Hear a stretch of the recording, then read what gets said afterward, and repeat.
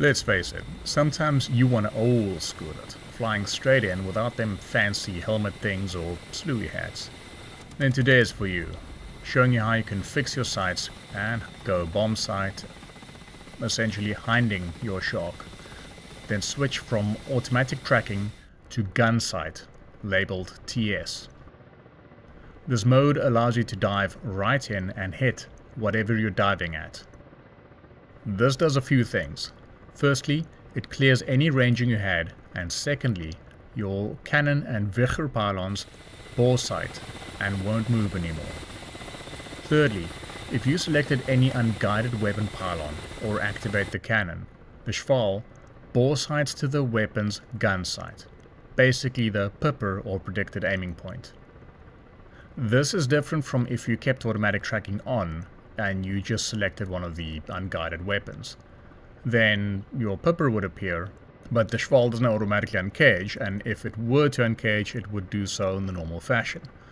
So having it in gunsight mode, the Shkval actually locks to the gun sight of that particular weapon, the predicted impact point. If the cannon is selected, this gun sight is fairly high up, range for 1.1 Ks.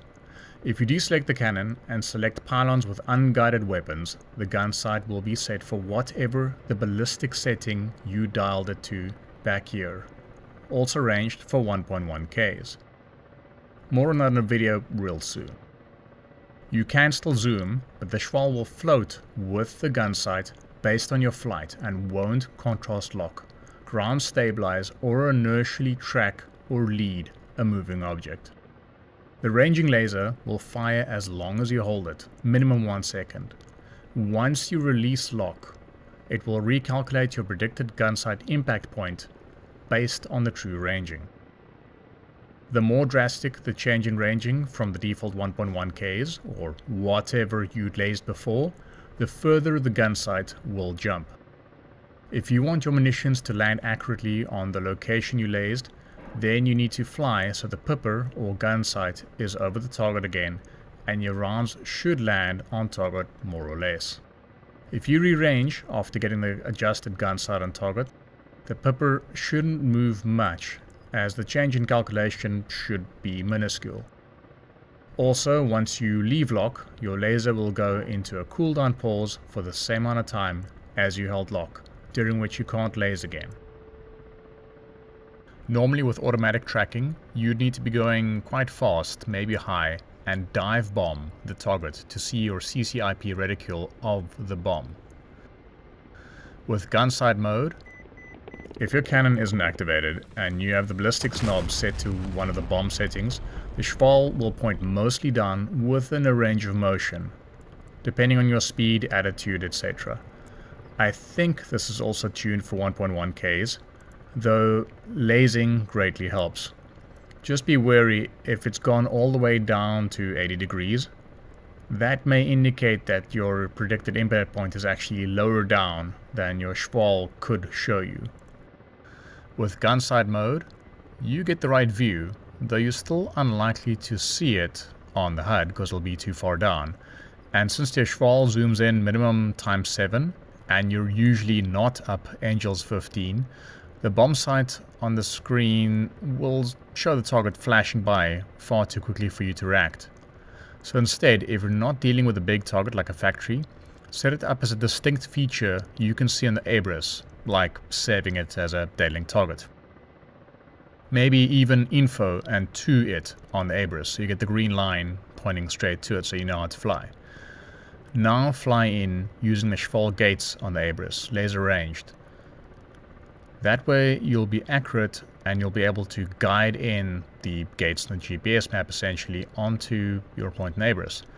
And then once you get close, once that Shkval gates center starts intersecting with the center of maybe your dead-link target, then you watch for it on your screen, and as soon as you see something, release so the bombs drop on target. This is me releasing slightly late. I'll put in the description a link to Picking That Banjo. We did a video on bombing. You'll see this same technique there, just with a few extensions. And after you've watched that, watch a link in his description of a Russian gentleman that made a more extensive technique. Just use auto-translate if you need to. If I get around to it, I'll probably experiment around with some bombs, dive bombing, other techniques, see what else works and why in what situations.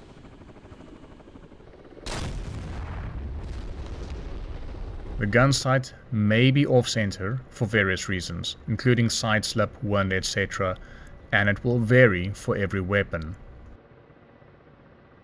If your Shkval hasn't had time to slew over to the predicted impact point when you press lock, the laser ranging will be based on whatever the Shkval was looking at that second, not where your gun sight is. So just to be clear, Shkval is what your camera is looking at and lasing, and the pipper or gun sight is the predicted impact point.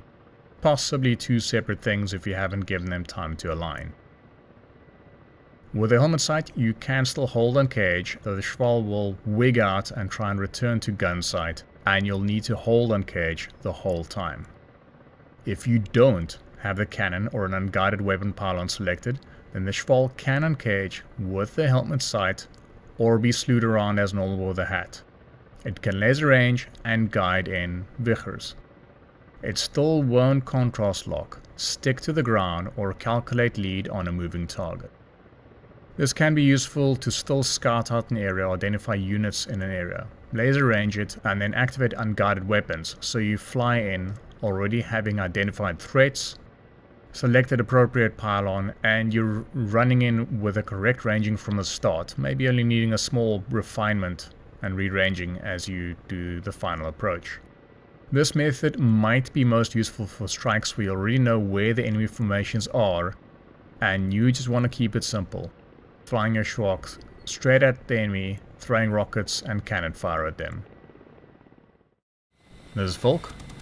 Join me soon and I'll go into depth about the weapon system selector, which has similar but different effects than switching to gun sight versus automatic tracking. Enjoy.